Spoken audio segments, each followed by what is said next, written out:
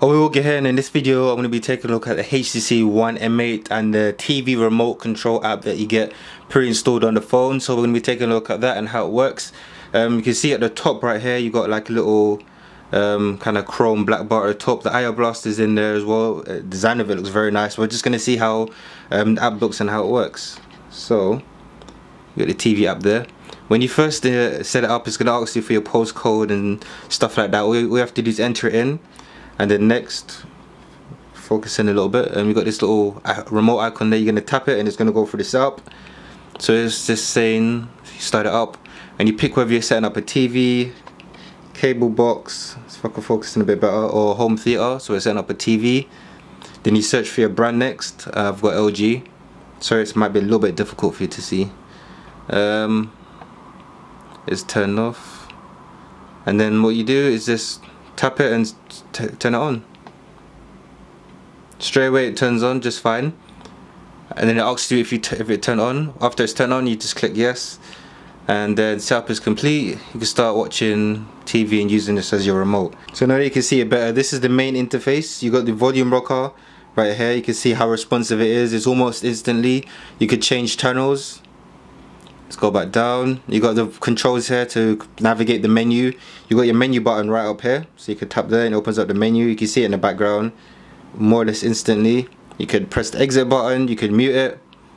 You got the play, rewind, record. If your TV has these features, you can use it. My LG TV doesn't. You can swipe across and you get a number pad, so if you wanted a specific channel, you could just press 1 and enter, and it goes directly to the channel. Or you could go back to whatever channel you want. Easy to navigate. You can press OK, jump. If you go across again, there's more. So maybe if you're in the US and you have like a satellite box, you might have more features there. I'm not sure about that. If you scroll across all the way over here, you got the button here to turn your TV on and off, and you got input button, which is really handy because other TV or remote applications, like the one on the Samsung or ones that you get off the market, don't have that input button, which is kind of useful when you're switching between your gaming consoles or other devices you have plugged in. So that's pretty useful.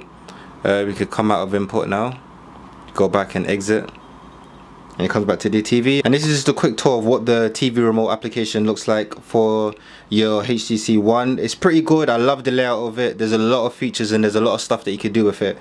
And you can see it's my TV up there. If you really wanted to, you could go into settings, add remove. This is the one I've added, so you can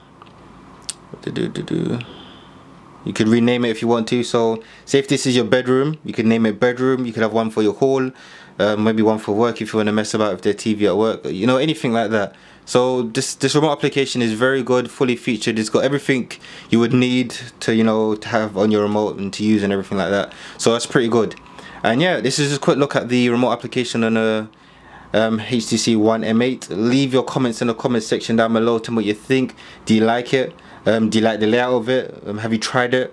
Leave all that good stuff in the comment section down below. If you like the video, please give it a thumbs up. Subscribe if you want to see more, and thanks for watching. Peace.